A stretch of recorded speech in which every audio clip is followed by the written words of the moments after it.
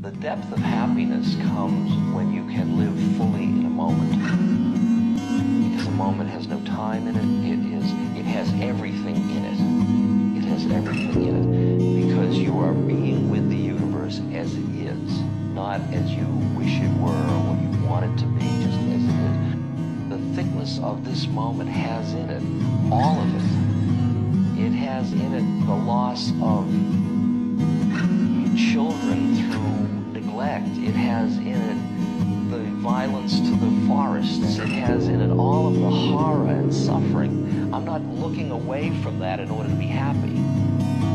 It also has the opening of the rose. It has the baby's first cry. It has in it just the joy of a picnic. It has in it the smell of spring. It has, I don't have to make, where did that go when I was busy being sad?